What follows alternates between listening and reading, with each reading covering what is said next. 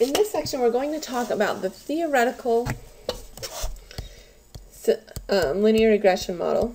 And again, this is all going to be very theoretical, and then we'll learn about the actual practical part of it. Okay, so if we have two continuous variables that have a linear relationship, we could use this linear model where we say y is going to be equal to some beta 0 plus beta 1 x. Now, this is just a basic line. If you remember from your math classes, y equals mx plus b, where this is your slope and this is your y-intercept. The reason they change it to as like beta 0 and beta 1 is because then they could actually add in lots more variables, and you could have like beta 2 x2, beta 3 x3, etc. So you can have a multiple regression model, but we don't do that in this class. But they still have beta 0 and beta 1. So let's just make ourselves a note. This is beta. And down below we have this sign. This is called epsilon. Those are our nice Greek letters for the day. Now, in a perfect world with no outside influences, you'd have the exact line y equals your intercept plus your slope times x. But we don't live in a perfect world, and data points rarely fall exactly on a line. So our simple linear regression model is, we'll do yi equals beta 0 plus beta 1 xi plus epsilon I. So basically, this is your line, and this is your error. So yi is the observed value of your dependent response variable, and xi is the specific value of your explanatory or independent x variable. Beta 0 is your intercept parameter. Now what this means is this would be the average value of y when x is 0. So just like up here, b is when x is 0, what is y? The intercept is necessary to help us identify the line, but it doesn't usually give us practical information. Beta 1 is the slope parameter. So beta 1 represents the change in the average of y for every 1 unit increase in x. Basically, that's just saying slope equals rise over run. That should be familiar from your other classes. Or you can think of it as the change in y over the change in x. That's all that it's saying. Now, as long as your slope's not 0, then that tells you that x and y are linearly associated or somehow correlated. And epsilon I is the error term. That tells you how far each point is from the line. So the important thing to remember is the error is how far your point is from the line. And you can find the variance of all of your different error terms, and that's the way for us to measure how close our data points actually are to the line. Now, some theory about our error terms that you probably won't really remember is that the error terms are supposed to be independent. That means that one point should not affect the other point. And the error terms are supposed to come from a normal distribution with a mean of 0 and an error variance, which we'll call sigma squared, just the variance of all the errors. And if we know that, then we can find some things about the y values. Since our independent error terms come from a normal distribution, then our y values should be independent y values from this normal distribution, where the mean or the expected value should just be what point you'd calculate for the line, and then you have the variance of the error terms. So again, the expected value for your y value would just be what the line should be, and the variance is the variance of your error terms. So we'll try this out, see what that actually means to us. So crickets make their chirping sounds by rapidly sliding one wing over the other. The faster they move their wings, the higher the chirping sound that's produced. Scientists have noticed that crickets move their wings faster in warm temperatures than in cold temperatures. Therefore, it's possible to use cricket chirps per second to find the temperature of the air. Chirps per second and the temperature can be related through this following equation: y equals 26.346 plus 3.24x, with error terms distributed as a normal distribution with a mean of 0, variance of 0.94. So when you look at this nice scatter plot, you can see that the points are very close to the line. Right. That's nice. That's telling us it's a very linear relationship. Also, my slope is going up, so it's a positive association. So let's write down some of the things that they told us here.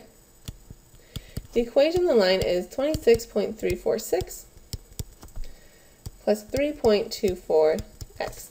Okay. That means this is my intercept. Or we call that beta 0 in this class. And 3.24 is my slope, which we'll call beta 1. And then it told me my error terms are going to be normally distributed with a 0 and 0.94.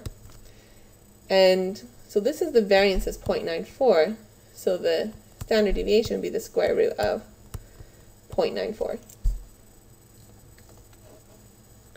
So first, what would be your expected temperature when the crickets are chirping 20 chirps per second? This is basically saying x is 20, and what it's asking us, what is y? What would we expect y to be if they're chirping at 20 chirps per second? Well, all you're doing for this, if you know x and you want to know y, you just plug it in the line.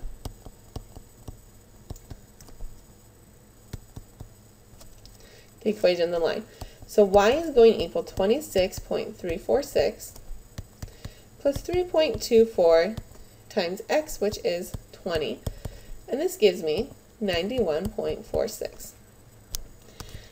Now you guys should be used to this. I like to interpret everything we do. So if they are chirping at 20 chirps per second, we expect an average temperature of 91.146 degrees, or 91.46 degrees. Now, why do we say an average temperature? Because from day to day, it's going to vary a little bit. Every time they chirp 20 chirps per second, it's not going to be exactly 91 degrees. But if we went through and we found all the different times they chirp 20 chirps per second over a few months, found the temperature each time and took the average, it should be about 91.46.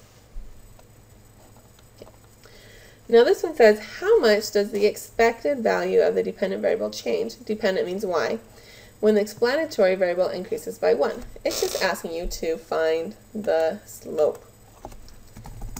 Slope equals 3.24. So there's my slope, 3.24. What does this mean as interpretation? This is saying, so if chirps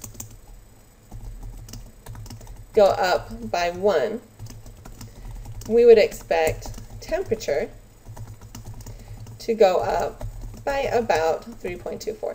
Now again, this is all just kind of based on average or about. It's not going to be exact because this is real life. Now with that in mind, it says how much does the expected value of the dependent variable change when the chirps per second increases by 3? So this is saying if x goes up by 3, how much does y increase? So to calculate that, we say, well, every time x goes up 1, y goes up 3.24 for my slope.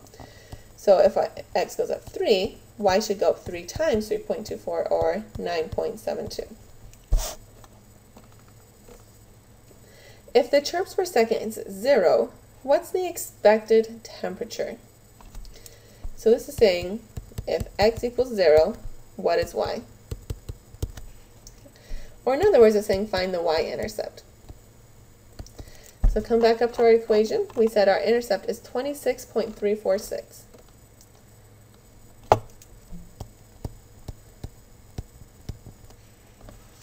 degrees.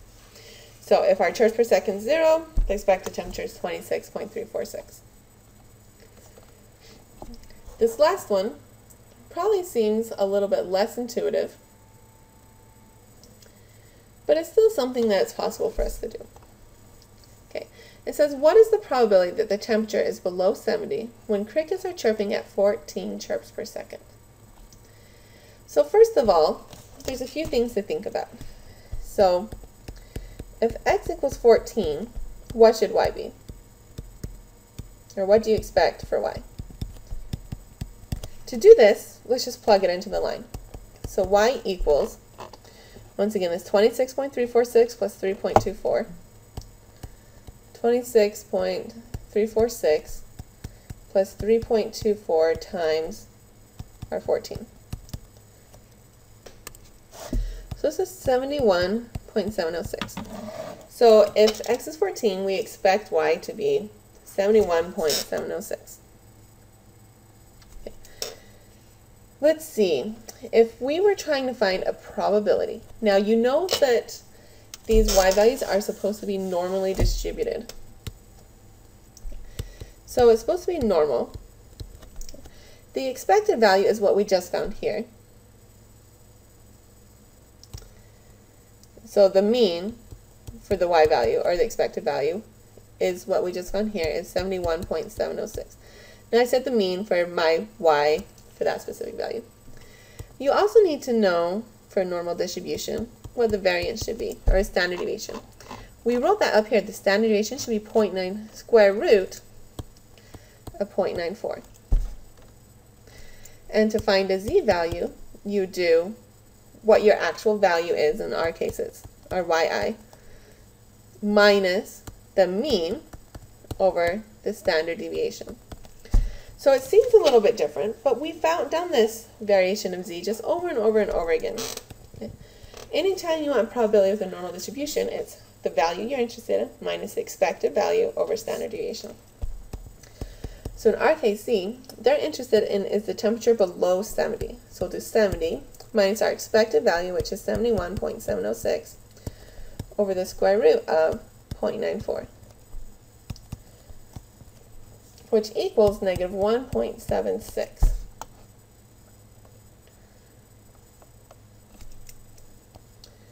So we're going to come in here and draw our picture. So here's my negative 1.76. And I want the probability, or the area, to the left. So I pulled up my normal table, and I want the area to the left of negative 1.76. Looks like we're at 0.0392. So 0.0392. So what does this mean? This means for 14 meters per second, we expect 71.706 degrees. But we know it's not going to be exactly that. It could be a little bit higher, it could be a little bit lower. Specifically, there is a 3.92% chance that it is less than 70 degrees. That's not very high, so that means we really should be getting pretty close to the 71.706 degrees. We don't seem to have a lot of variation here, or our standard deviation, if you will, is pretty small.